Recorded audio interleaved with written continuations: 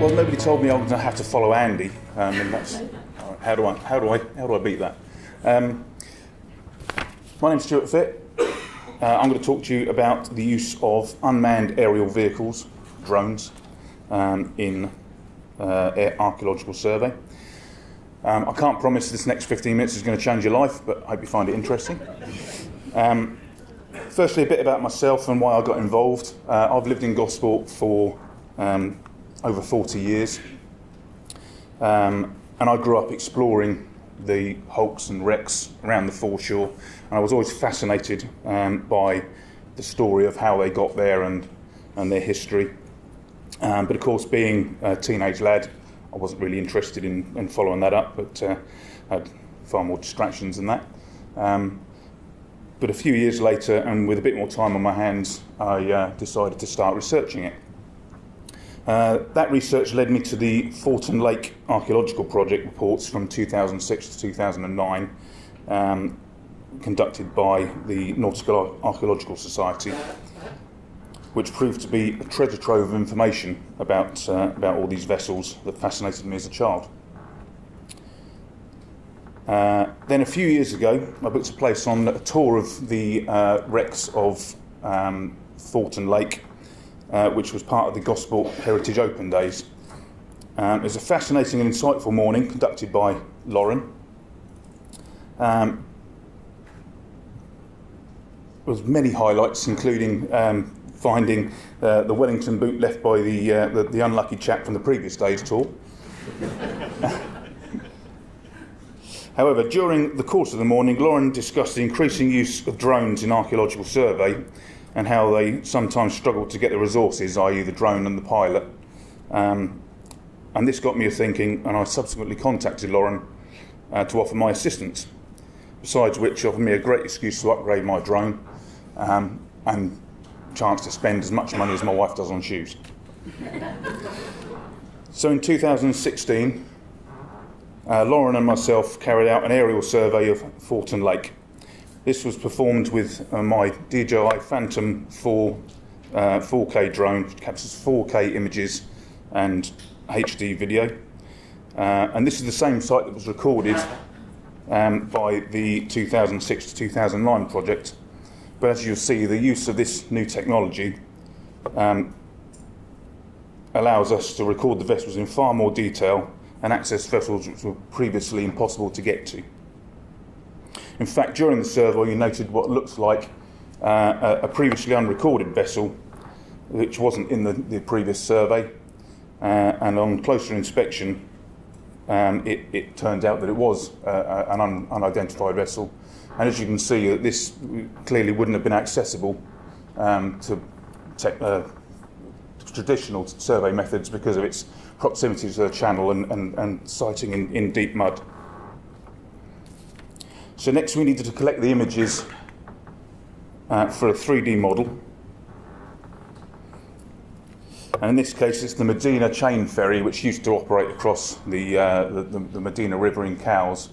And this is quite an interesting vessel in Gosport because of where it is, and it's got quite a lot of history. In fact, there was a chap that used this as a workshop for quite some time after it was removed from the Isle of Wight and put into Gosport.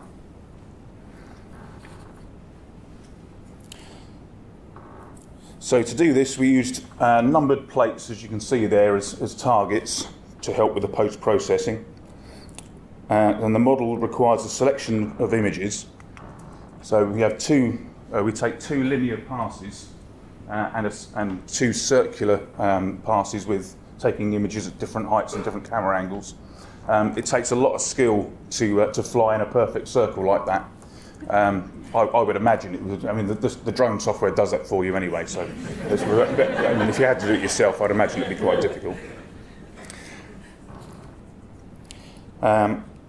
So as you can see, the 3D models that it builds. Hopefully, this is going to work. So these are the 3D models that they build from the images that we take.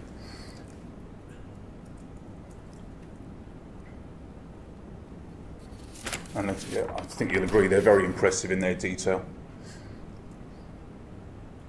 I haven't seen this video yet, so I don't know how long it goes on, so just talk amongst yourselves.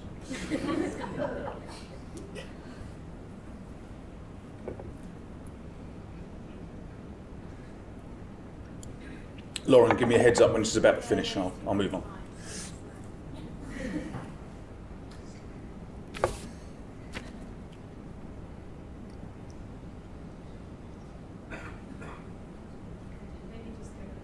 I think we'll move on. Has everyone seen enough of that?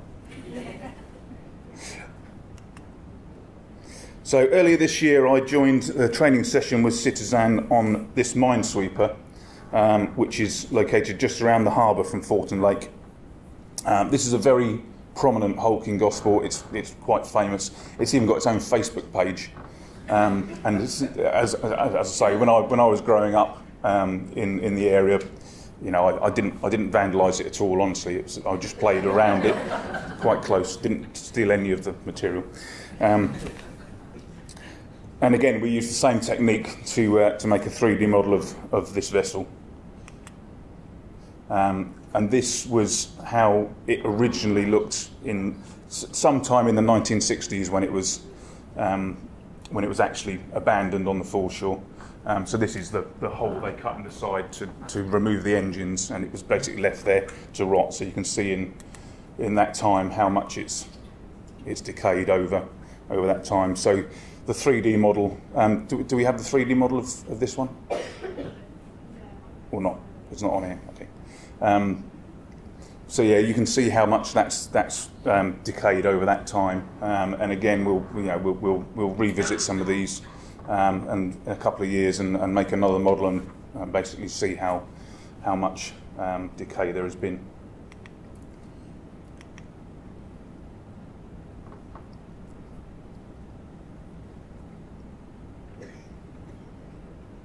So yeah, the software is fantastic. It's such a great technique.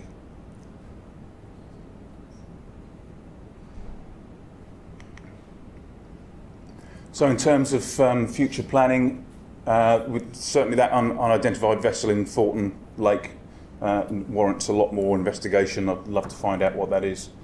I personally have a lot of interest in this vessel, which is an old Gosport ferry called the Vadney. So I'd love to do a 3D model of that. That again has a lot of local history and has a lot of interest. And clearly I would love to do any further projects that CITiZAN would like me to assist with.